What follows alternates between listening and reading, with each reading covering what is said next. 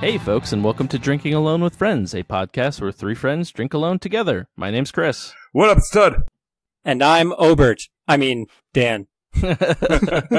Oh man, You sound a little Dan. different. I do. I sound a lot different because I'm not Obert. I feel like you grew a couple inches and moved back to Connecticut and changed Couple your inches, it's like a foot. Give or take.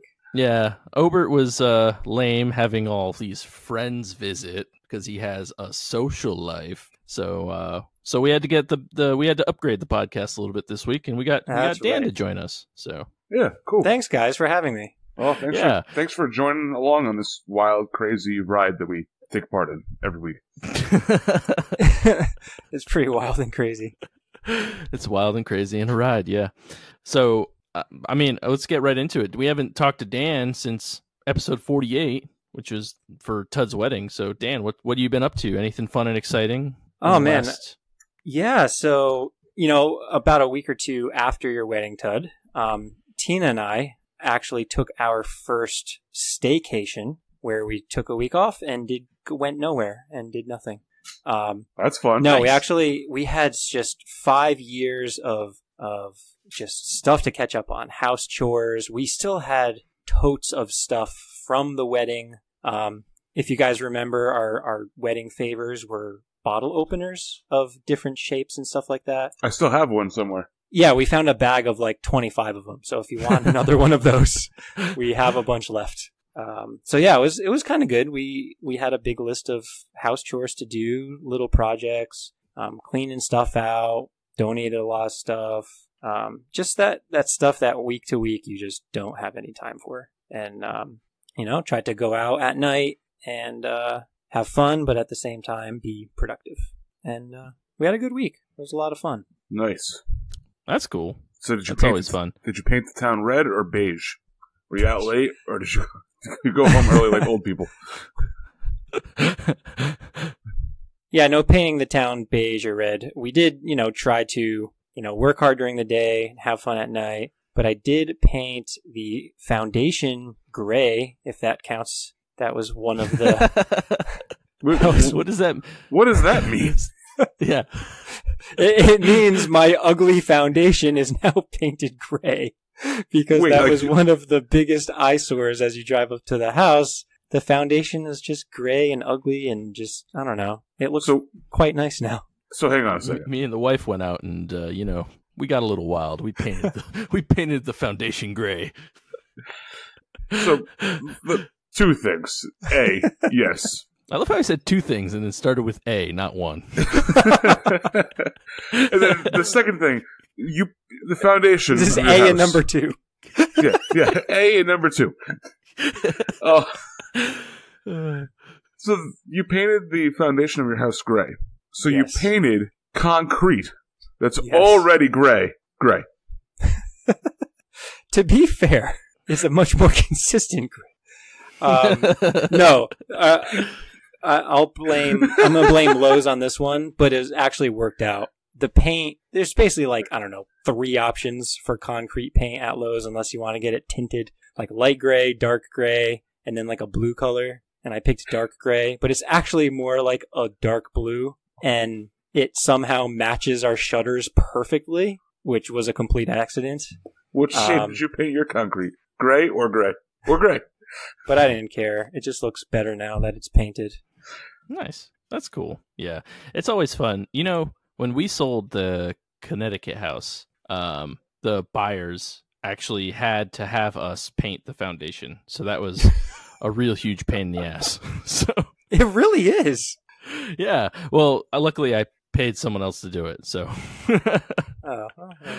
but it was a big, huge pain in the ass. But I'm not going to lie. That is quite honestly the strangest thing I could imagine a buyer of a house requiring the seller to do. yeah, it was part of this whole thing. I don't know. But Please paint the foundation. It's pretty weird. Yeah, don't ever sell the house. If you buy a house, don't sell it. Just burn it down. Burn See, it down, collect the insurance money. You can take that to the bank. Or That's just life buy a advice. house and replace the whole water system. You could do that too. I feel like if we knew like a financial advisor, they may tell us not to do that. Yeah, I don't know any of them. But I think everybody, including myself, well, maybe not Tud. Tud's fallen asleep, but maybe everybody is so tired. Is ready for to highlight some drinks on this podcast. So, who wants to kick us off this week? I will go first.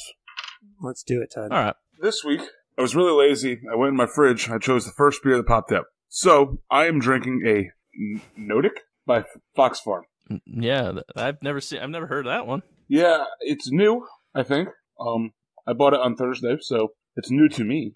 It is an American Pale Ale. It's 5.2% ABV, and that's all I know about it right now. So we're going to find out what it tastes like. So you didn't try this on site? Nope. Oh, okay. So this is a first reaction. This is a blind tasting. Interesting. My Tud Cleo says you're gonna like it.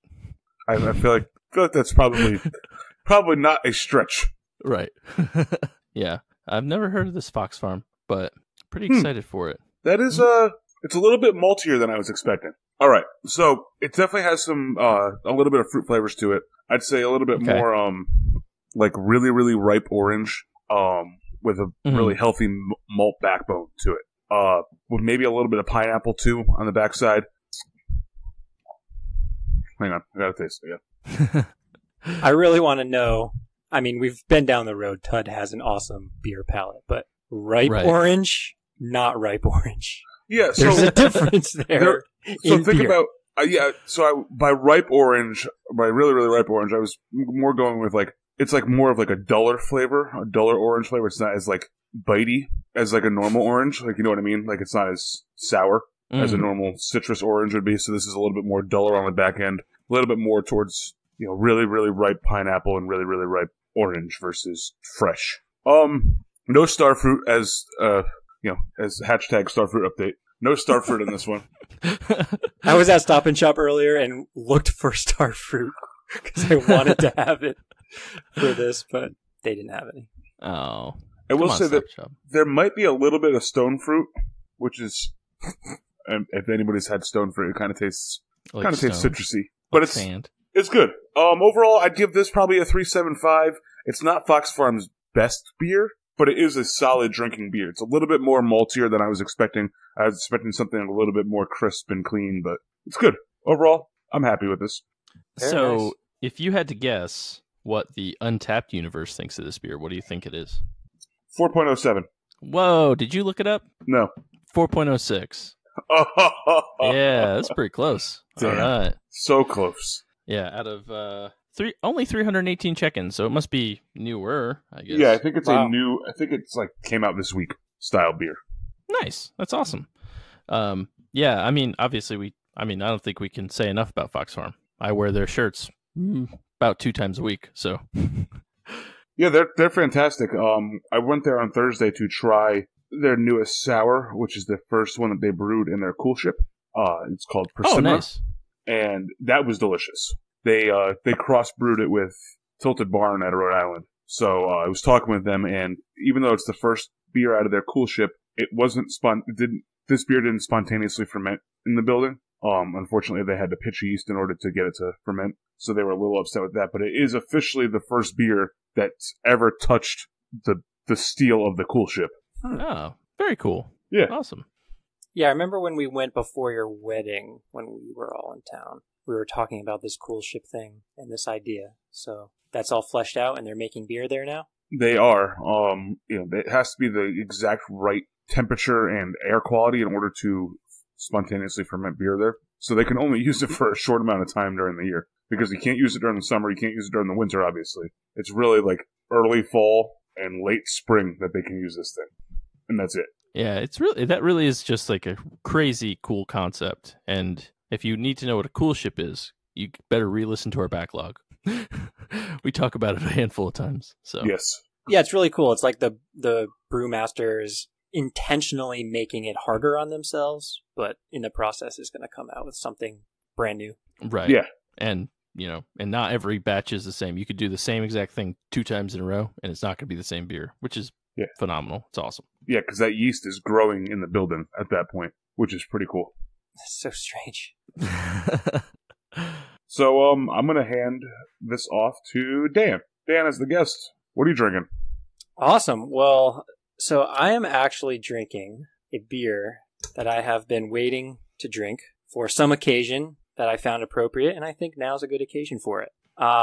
It is actually a bomber, so it might take me a second to open this because there's a cork in it. It's Samuel Adams Cosmic Mother Funk Grand Cru. Ooh, a lot of good carbonation left in that. 2015 limited release. Huh. So, quick backstory. Tina and I, on our first anniversary, took a trip to Boston. And I'm a pretty big Sam Adams fan. I enjoy a lot of their beers. And we did the brewery tour and everything. And this Favorite was president. of course. This was one of their limited release beers. It seemed pretty cool. They only made a couple batches of it. So I bought this bomber, and it says right on the back, I'll read the paragraph, but it does say, enjoy this now or age it to further develop unique flavors. So I just kind of threw it in the fridge and forgot about it. And now we just celebrated our 5th anniversary, so 4 years later, I'm imagining there's some unique flavors in this beer.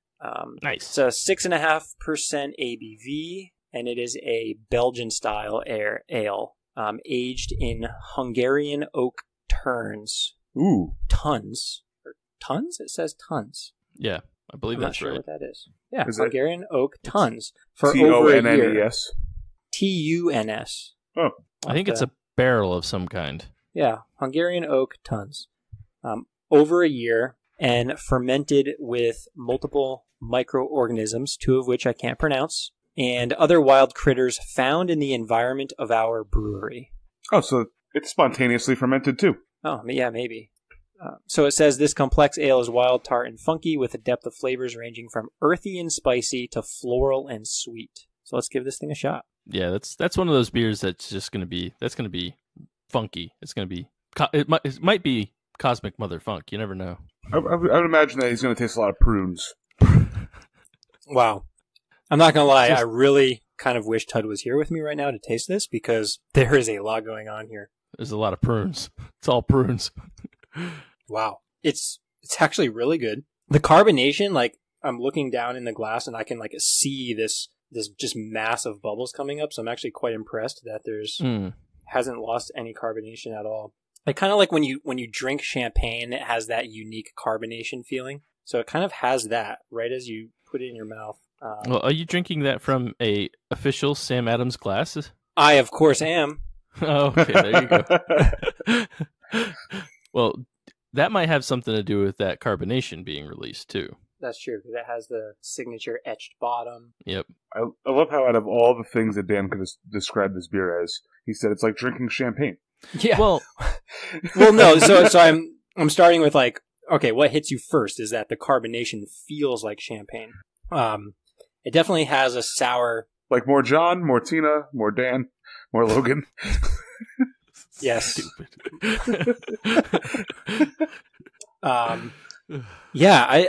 Man, this is really hard. I kind of feel bad because my palate's not developed like yours is, Tud, but it is tart and funky. I mean, there's so many different flavors going on here.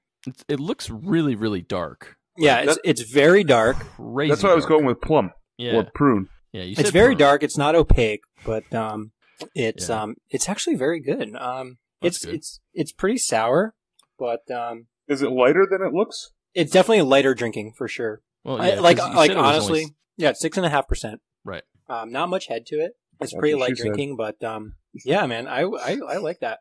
I think I would give that probably a 4.25, which I honestly wasn't expecting. I usually don't expect to like these like funky sour beers, but right. This one's pretty good, and quite honestly, like funky is the right word. I'm getting like maybe like a little cherry. Would we say like gym socks funky or like?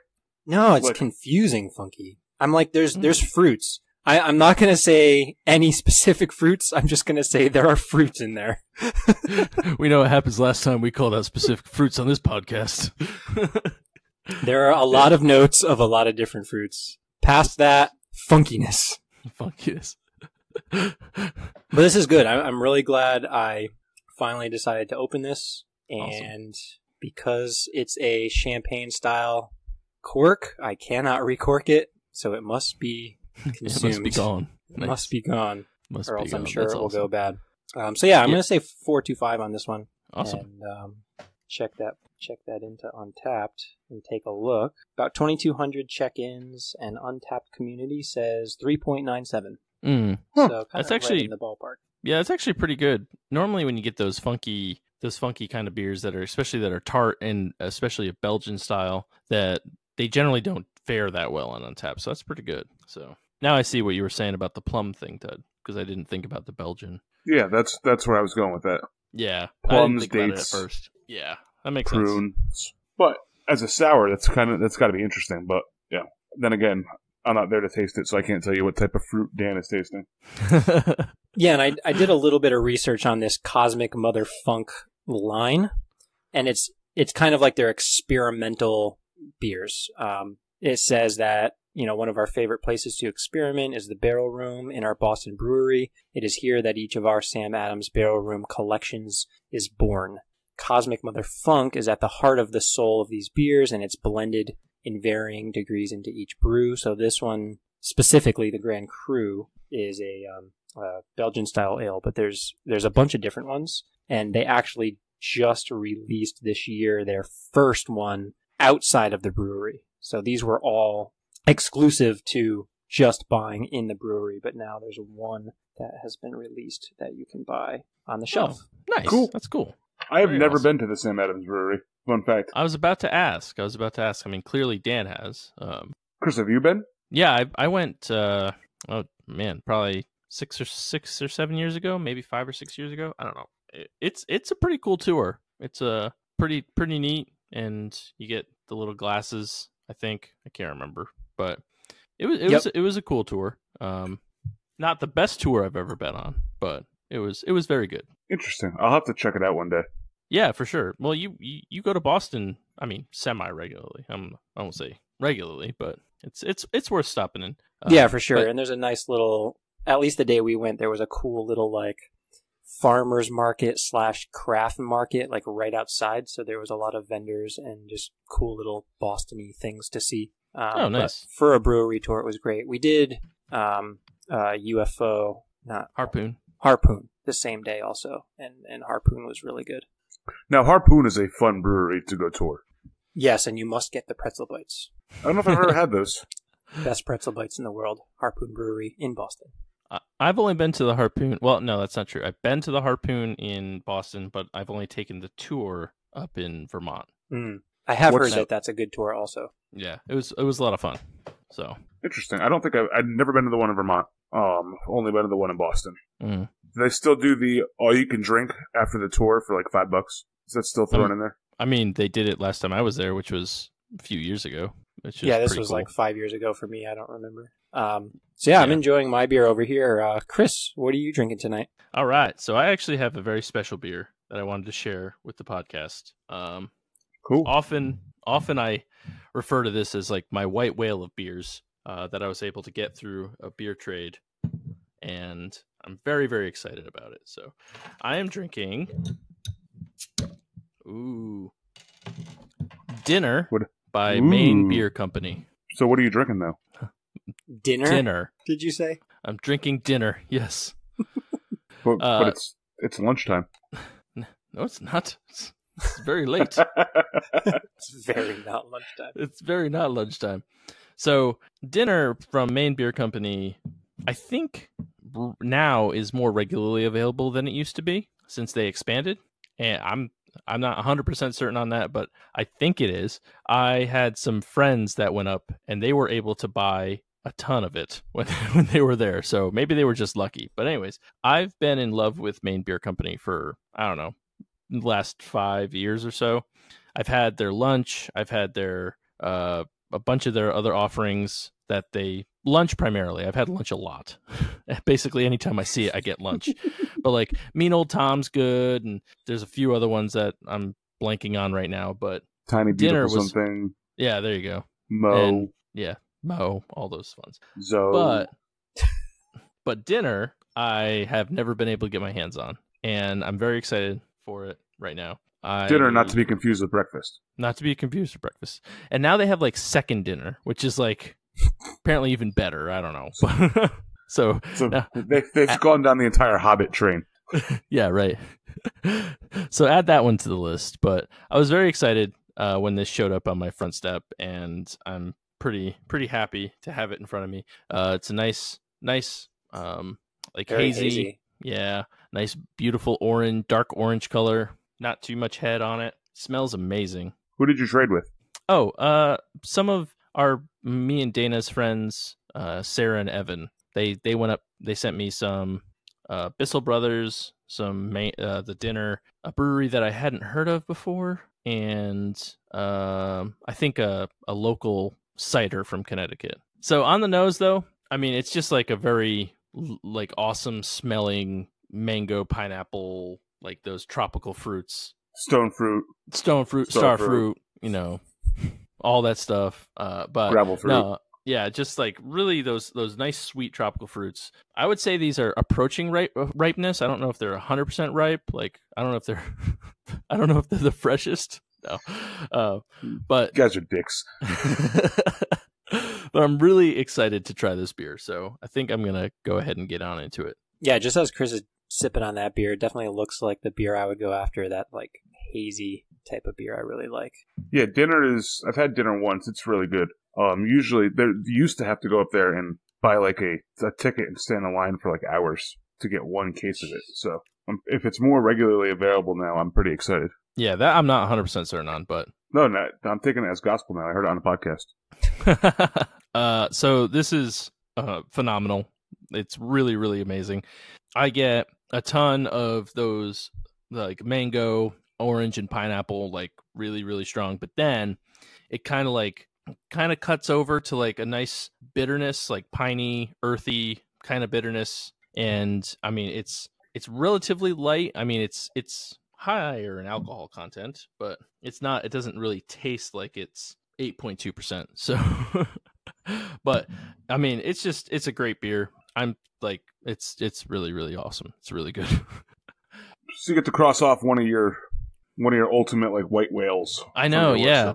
I'm sad that I'm going to drink this on the podcast and it's going to be gone and I won't have it anymore. But I mean, it's a beautiful beer. And I mean, it's basic. It's like a beer that was tailor made for me because it's got everything I like. It's got like the tropical fruit, the fruitiness, but then it also has the bitterness. Like I like a relatively bitter finish, a relatively bitter beer. So, I mean, this is like right up my alley. And I think like the fact that I've been hyping it up in my head for like a million years is really helping me out right now. So, I'm going to give this a 4.5 on Untapped because it's awesome.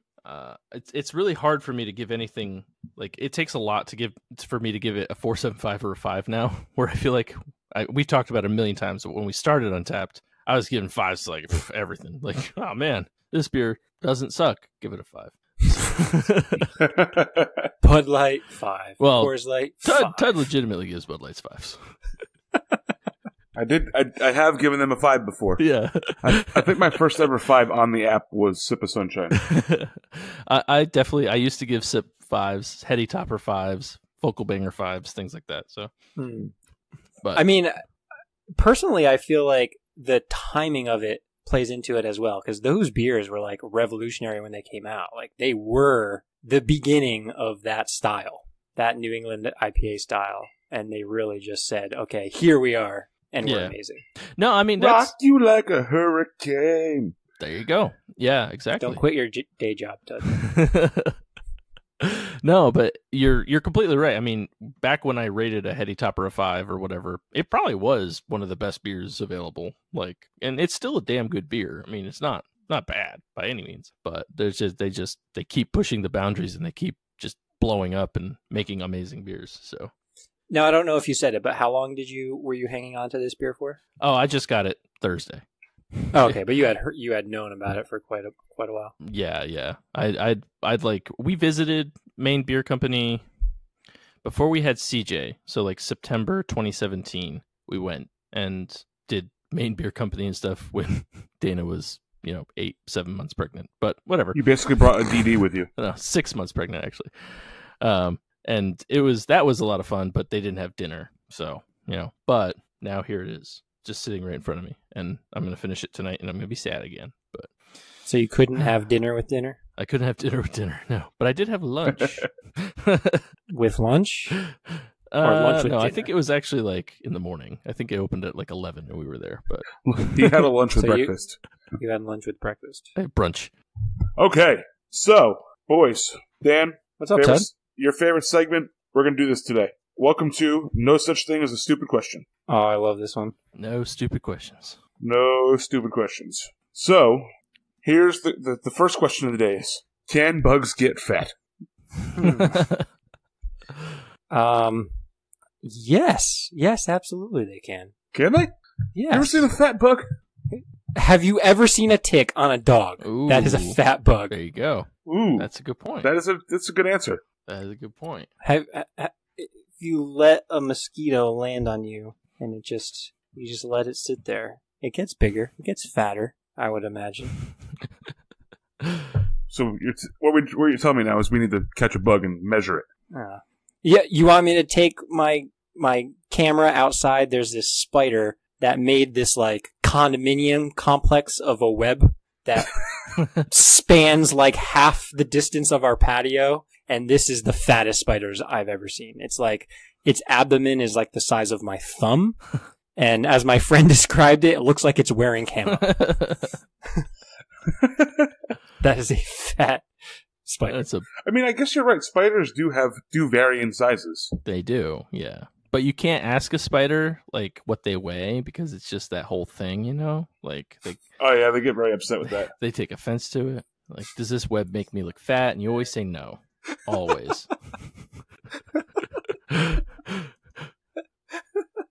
Oh, that spider's a bad motherfucker. There was a spider on my shed that's like that, and I don't know what kind of spider it is, but all I know is that I no longer have a shed. Like, that's the shed. The shed is the spiders now. So, and as long as he leaves me alone, I won't kill it. And I'm also like, it's like big enough where if I kill it, it would be like, and I don't want to deal with that. I don't want to deal with that. There's this famous story from when my parents bought my parents' house. It hadn't been lived in for over a year, so it was kind of infested with spiders. And they took me to Disneyland when I was like 4 or 5. This was like right after they bought the house. And my uncle always says, he's like, oh, there was this massive spider in the house. It was like as big as a fly swatter. And I hit it, and it just kept on running. Yeah, no. That's when you move. That's always fun. Yeah. You just turn around and walk out of the house. Be like, you know what? This is the spider's house now.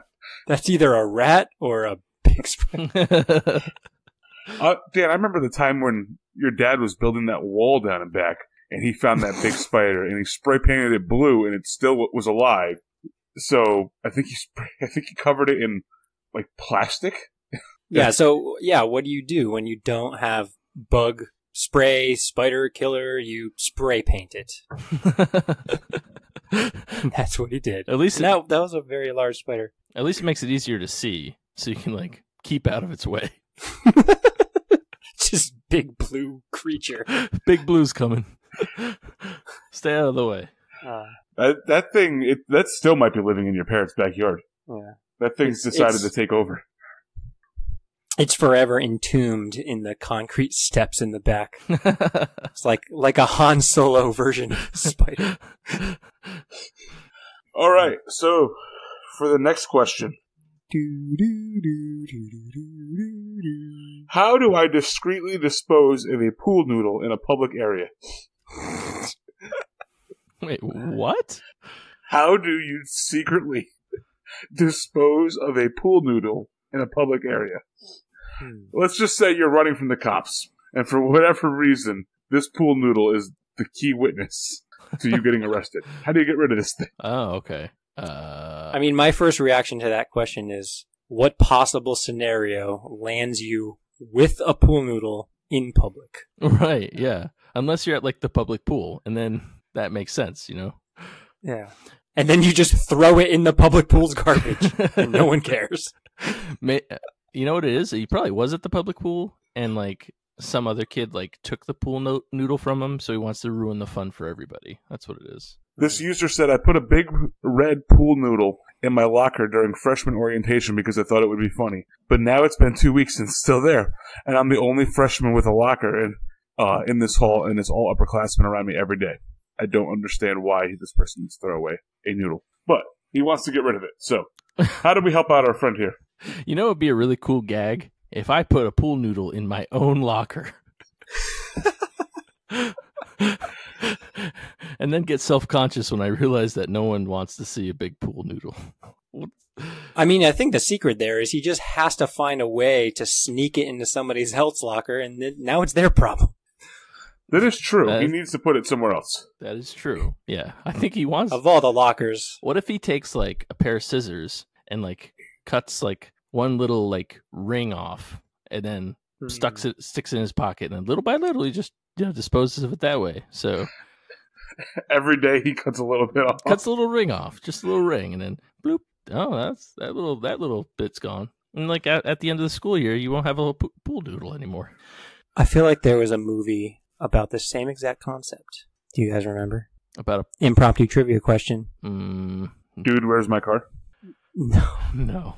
Taking something in little bits and pieces and disposing of it a little bit at a time over years and years and years. Shawshank Redemption. We're talking like Shawshank? Yes. Okay. Thank you. That's good. Thank you.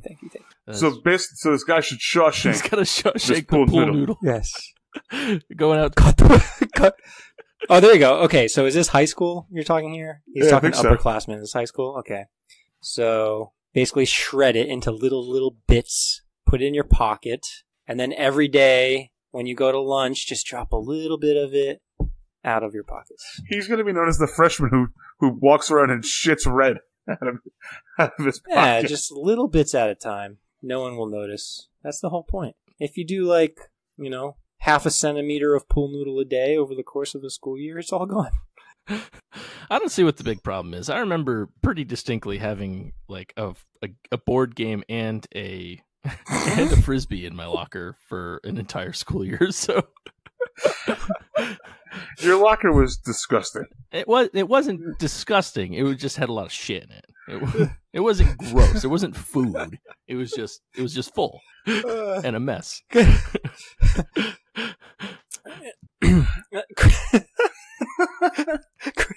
Chris's 8th grade locker was like a glacier. It's like by the end of the school year, there was so much weight pushing down that the bottom material just melded together into one brick of paper. I remember him at one point going to his locker and going, "There's less stuff in here than there was yesterday." Like stuff started to just disappear. Like I think the ecosystem in his locker just took it over.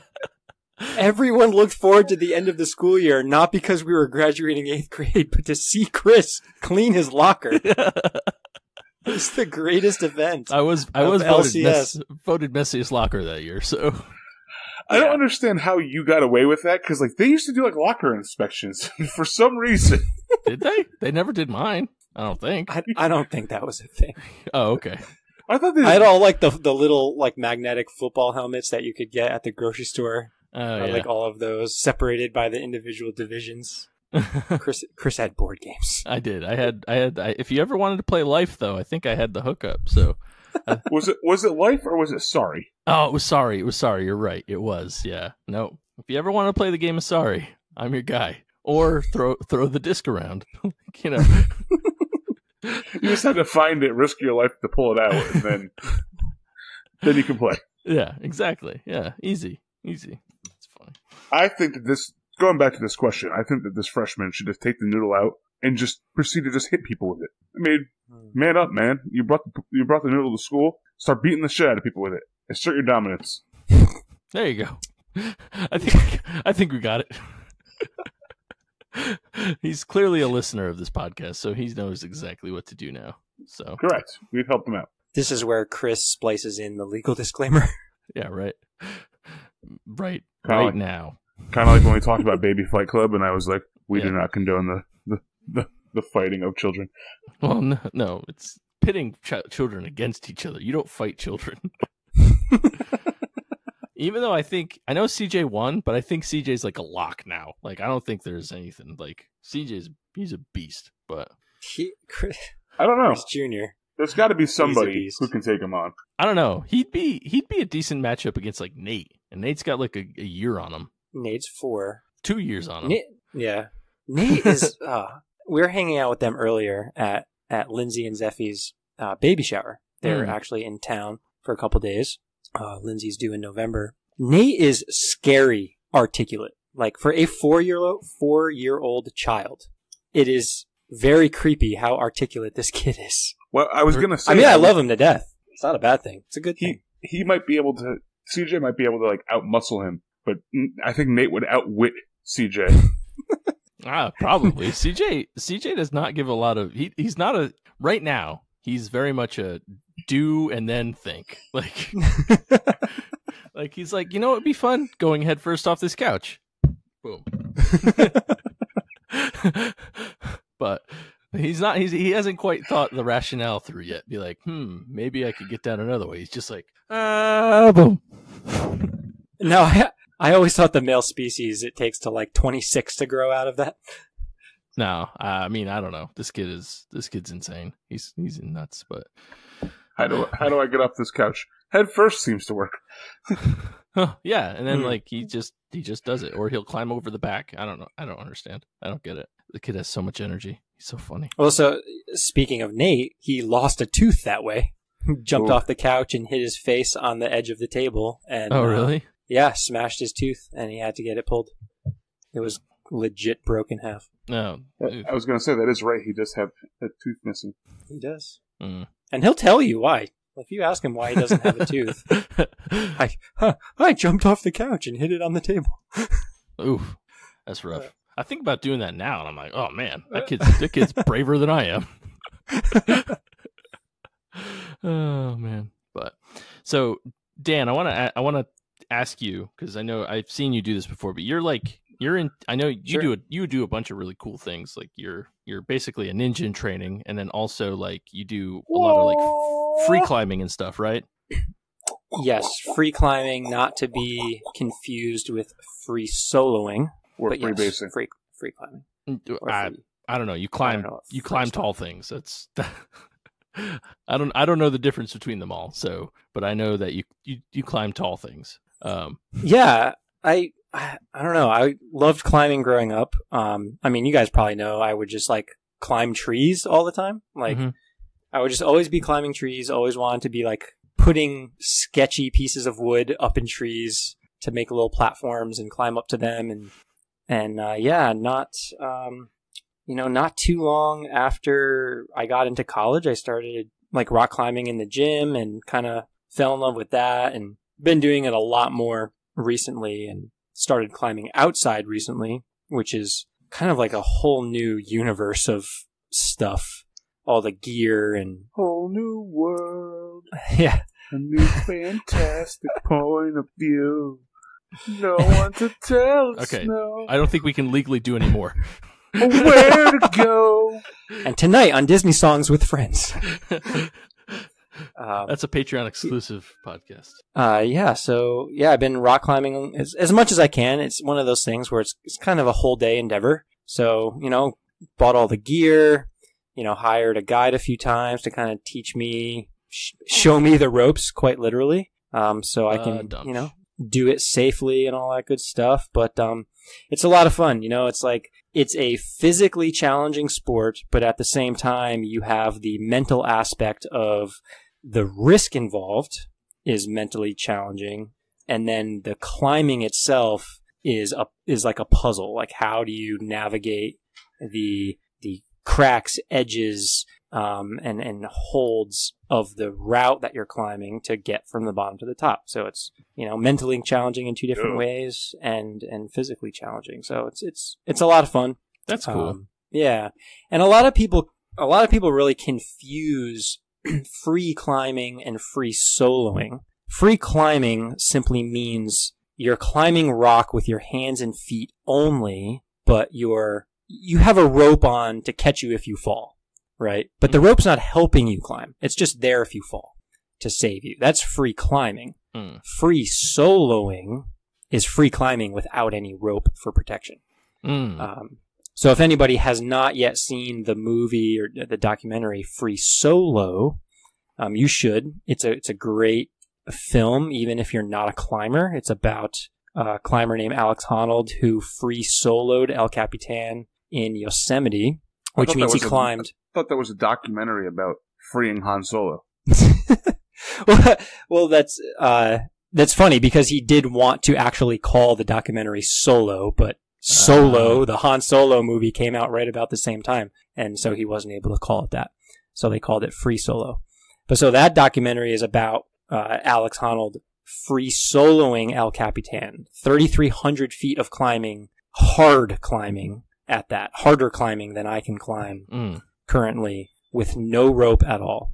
That's a certain level of psychoness. It's really interesting. Like if you watch it, you kind of like, you know, get a little glimpse into his world, and like it's crazy. But then on the side of that, there's the Dawn Wall, which is another climbing documentary that came out a little bit after Free Solo. That's of two climbers that climb another part of El Capitan, which is the hardest route on El Cap to climb. So they're free climbing it, but they have ropes for protection because it's the absolute hardest way to climb El Cap. They fall over and over and over again.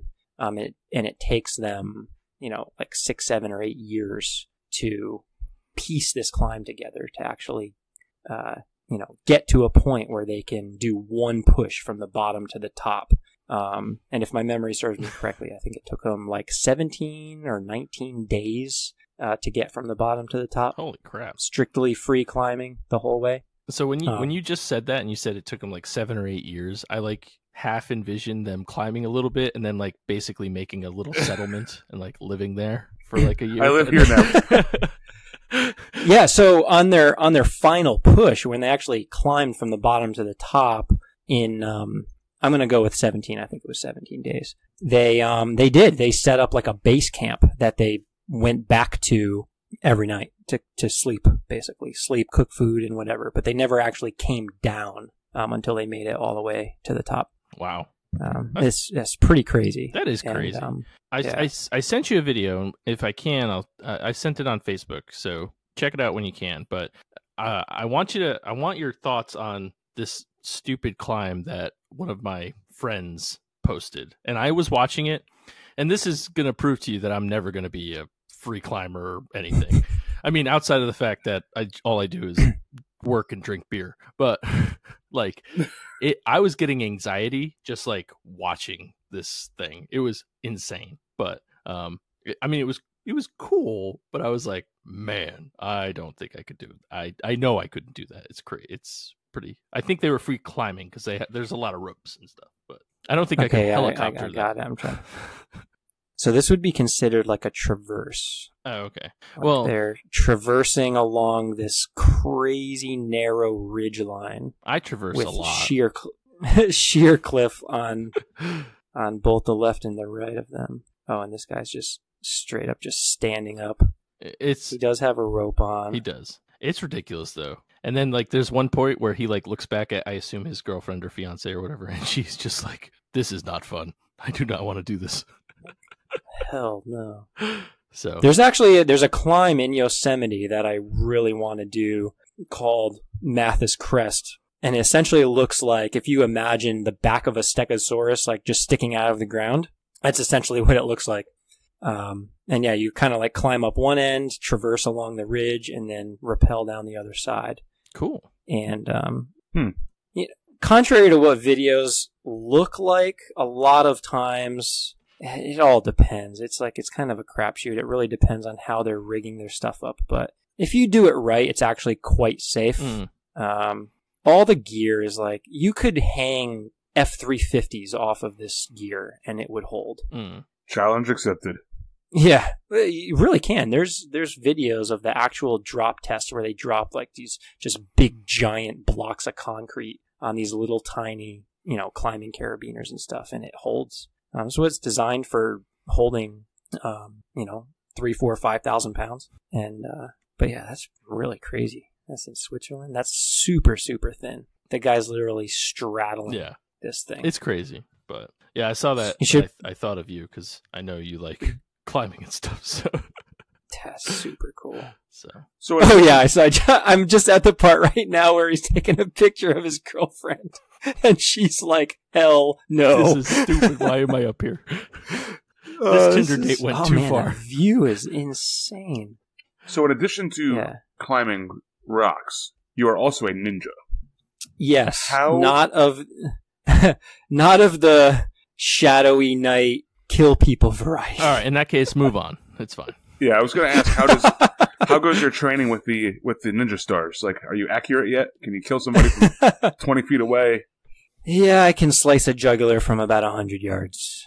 That's pretty good. I'm working on 200 yards.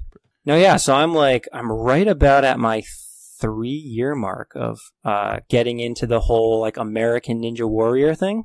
When do you get your whole like outfit that's all black and you get to jump out of trees and stuff like Shinobi? Yeah. The problem with me is if anybody's watched the TV show, it's a family show. It's a kid show. It's all about interesting people and all these stories and stuff. It's really not about who's really good, who's athletic. There's plenty of that to go around. So in order to make the TV show exciting and relatable to everybody, they have to put on tons of different walks of life and, comeback stories. Right. And to be honest, I don't have one of those. So it's like, yeah, I'm a white middle-aged male, graduated from college, raised by both parents in a, middle to upper middle class American neighborhood. You really made a name for yourself. You really made it happen. Yeah. So I don't really kind of have that backstory. Right.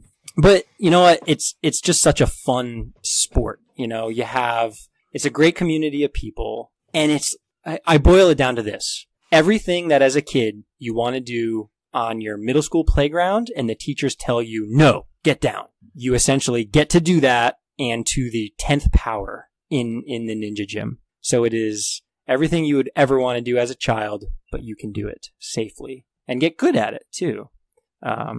So it's just a lot of fun. It's functional fitness. I always had a really hard time just going to a gym and doing a workout. Like I have a really hard time being motivated like that. And I'm going to throw a huge shout out right now to Tud and Caitlin, because they took me to one of their fitness classes at their Melt gym up in Glastonbury. And man, it was hard. Hashtag TudFit. Yes, hashtag TudFit, man. I was impressed. I'm not gonna lie. I was very impressed. It was a very hard workout, and but yeah. So I don't know. I just kind of got addicted to it. That and the rock climbing, and I try to do it as much as I can. We're kind of right in the thick of the National Ninja League season. So when the TV show ends, there's like an international league that starts up, and there's competitions like every weekend. So I'm pretty much doing a competition every weekend or every other weekend. Yeah, I think I saw you just did one, not that like last weekend or yesterday or something. Yeah, so I did an NNL competition last weekend, and then last night actually I did it was kind of a one-off competition. It wasn't associated with the league, but it was a new gym that a friend of mine moved up to Albany, New York, and he's now a manager at this new ninja gym. And so they hosted a decathlon, which to my knowledge was the first event of its type, which you could imagine there were 10 events and you competed individually in each of the events. It was a lot of fun. It was a cool format. A lot different than the traditional competition where it's just a course and you get one chance, and if you fall, you're done. Where the decathlon was more just kind of like do all the 10 events as many times as you want, and your best score, best time or whatever prevails, and whoever does the best overall wins. It was a lot of fun. Nice. It was, it was very cool. So I enjoy it, keeps me busy. It's kind of my solution to, staying fit while also working a desk job and, driving 35,000 miles a year. So keeps me active, keeps me going. Cool. Awesome. Yeah. But I think it's that time of the episode where we shift gears and we go to everybody's favorite segment, our 3 handles on our Frosty Mug of Wisdom. The Frosty Mug. The Frosty Mug. Si, senor. So, anybody got a good one that they want to start off with, or? I feel like I do. Oh, Okay. Dan's got one. Okay. As we all know, guests go first. That's a new thing, right? Yeah, I told you guys about this when we did our last episode before Todd's wedding. This is one of those as seen on TV items, the drop stop. This is a great item too for your Amazon affiliate link. Okay. So the drop stop is the car seat gap filler. It was the people that have invented this were on Shark Tank, and it's literally this little like foam thing that you just stick in the gap between your seat and your center console. Now, not all cars have that gap, but I'm sure many of the dozens of listeners know that when you have that gap whoa. and you're late for work, okay, thank you. You're late for work, your cell Millions phone and millions always of finds listeners. that gap. Yeah. So when you're late for work, your cell phone always finds that gap.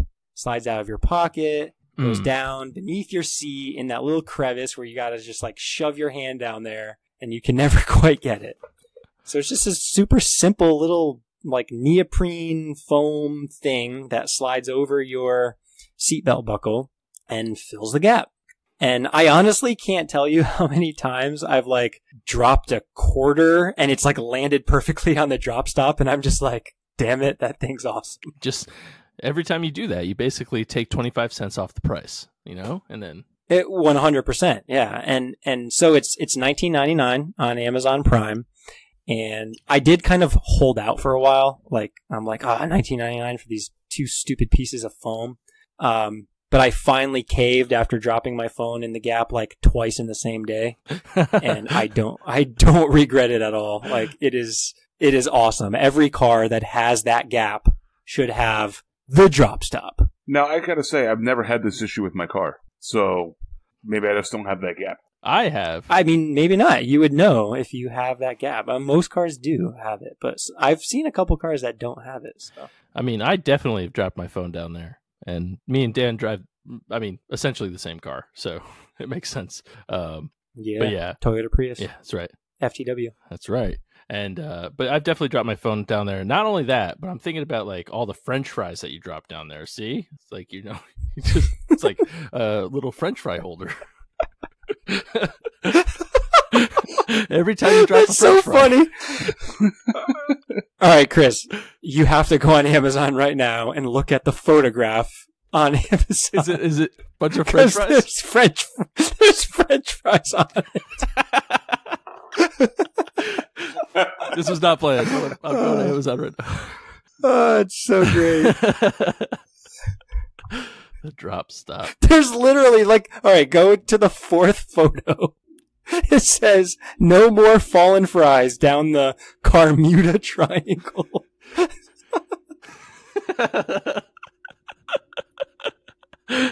Yep, and it's like and I assumed this is what it was going to be, but basically someone's just like, I don't know who eats fries in the car like this, but they're just like, it's like the fries are laying on the center console and they're just like going all willy nilly. Like, who does that? Ugh. But anyways. Yeah, that supersized McDonald's fry just casually Just laying hanging out. sideways. Oh man. But yeah, drop stop. I assume the link will be posted in the show notes. Oh yes, it will. 100%. So I'm going to hand this nice frosty mug over to my good friend Tudley. Yep. So my handle this week is going to be an app to access Reddit from your phone. I don't like the actual official Reddit app, so I've been using this app called Apollo. I just feel like it's a more user-friendly app to access Reddit. You're able to sign in with multiple different accounts if you have them. And you can create multi Reddits, so you can like group a whole bunch of subreddits together pretty easily. Unlike on the normal Reddit app, just an overall better user experience. The app is called Apollo. I think it's $3.99 for the pro version, but you can also try the free version at no cost at no cost at all. Nice. That's awesome. Yeah. Very cool. Apollo. See, I think, and it's only recently I've gotten into Reddit. I, for some reason, missed the Reddit train. I don't know why, but now I read it and I give thumbs up. And then someone gave me a thumbs down and I was really mad. I don't like that. Don't give me thumbs down on Reddit. Yeah, I'm for sure the same way. I miss the Reddit train completely. Yeah. I don't really look at it at all. But I did once. I went down the personal finance Reddit, and it's just a bunch of random people giving each other personal finance advice, and it drove me crazy. Did you give so thumbs I'm up? I really should. Oh, it was so bad. I'm I will waste so much of my life reading these comments. Yeah, the internet is good for comments, I guess. Dan was the one who gave you the downvote, Chris. No, don't ever downvote me. I just troll you guys in my spare time. Oh man!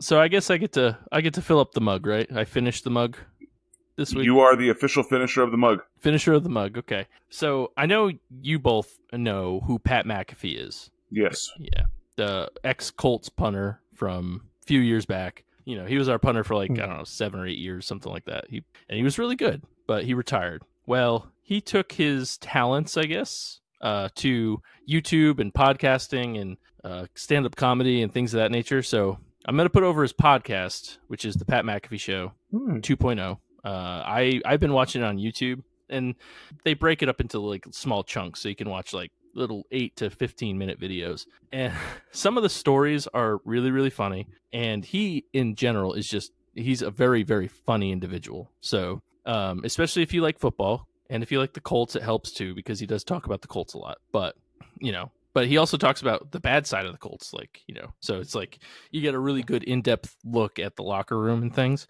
like that. So it's very entertaining. I really enjoy it. It's a good time waster, I guess, if you're looking for something to just put on in the background and listen to while you're doing reports for work or something. I would know from experience, but it's good. It's a lot of fun. So check him out. His stand-up's funny too. But it's the Pat McAfee Show 2.0. Yep, that's it. Okay. Yeah. Yep, just found it and just hit subscribe. Yeah. I'll give it a shot. 109 episodes. That's pretty impressive already. Yeah, and it's like I said, he talks about football, and not just the Colts, but he does give some insight as to why he retired and how things ran, basically. And you could kind of, just a little snippet was they were talking about how Peyton Manning was essentially the god of Indiana, essentially. So if Peyton Manning wanted anybody off the team, not that he would, but he could just be I don't want him here, and they would get rid of him. So it's just kind of weird to hear that dynamic from another player. So I don't know, pretty cool. It's very entertaining. He's very funny. I think he's hysterical. Yeah, that's really cool. You guys mentioned pulling back the curtain a lot, and I think as far as the NFL is concerned, it's super interesting to see the curtain pulled back, because as huge fans, we like to think we know what's going on, but we really don't. No. We call it parting the kimono. And so with that, we'd like to thank the breweries today who provided today's beer. I'm going to go first with thanking Fox Farm for their Noetic American Pale Ale. I'd like to thank Maine Beer Company for dinner. Yeah, and I'm going to thank Samuel Adams for their Cosmic Mother Funk Grand Cru 2015 limited release. Please go on all social media. That's Twitter, Facebook, and Instagram, and Untappd, and follow us at DAWF Podcast. Hashtag follow the email at dawfpodcast@gmail.com. I did see a few different emails that came in this week, so thank you to those who sent emails. Continue to send those in. Obert loves to read your general thoughts, so make sure that happens. Please go on iTunes and give us a 5-star rating. Obviously, it helps people find us. If we get better ratings, make sure you leave a comment when you do that too. That way people know how awesome we are when they're reading your comments to us. Make sure you're clicking on our Amazon affiliate link. We're going to have that. We're going to have the drop stop there posted from this week's episode. So just make sure you go on there, click that, and and while you're there, make sure you buy some really expensive items. And in today's in this episode's most expensive item on Amazon list is going to be a 30 pounds of Himalaya natural goji berries for $327.20. These goji berries have all kinds of reported health benefits, and people are willing to pay quite a bit to try it out. Buy 30 pounds of these berries, and make sure that you're saving them up to eat them whenever you'd like to eat a goji berry. So make sure you guys are going on Amazon and buying that right now. Just chilling out, eating some goji berries, no big deal. Correct, yeah. Pretty cheap. We were looking for goji berries earlier today at Stop and Shop. Couldn't find any. Well, so now that I know, we're buying them off Amazon. Yeah, you can buy 30 pounds of them. We'll set you up with an affiliate link. They're basically free. Yeah, pretty much. Basically. Other than that, that's it. Do you guys have anything else to add before we fade off into oblivion? No, I just want to thank you guys for having me on again. It's a lot of fun. It's always great chatting with you guys. A little bummed out Brendan couldn't be with us, but I was thinking it would be cool because Brendan's with Ben right now, and with Brendan and Ben, that would be the 5 Lisbon, Connecticut, Ross Hill Road friends all together in one Skype chat at the same time. The universe may explode. That'll have to happen, I guess, at one point. I mean, it will. It's going to be a thing. But no, thanks for jumping in. I know I texted you 4 hours ago. I was like, hey, what are you doing? So, no, appreciate it. I have yes ready to go. Yeah, he just always typed in, just like, Chris is going to ask me one of these days. Yeah, no, appreciate you jumping on. And, I know there's fun stuff coming up that we'll talk about on a future episode coming out from you. Yeah, sounds good. It was a good time. Appreciate it, guys. Perfect. And so with that, my name is Todd. My name's Chris. And I'm Dan. And remember, if you're drinking alone, do it with friends. All right. Perfect. Woo! Woo! So let me ask, when Tina gets home, does she just automatically start jackhammering concrete or something? Like, I just assume she's out there like... Yeah, what is that noise? No,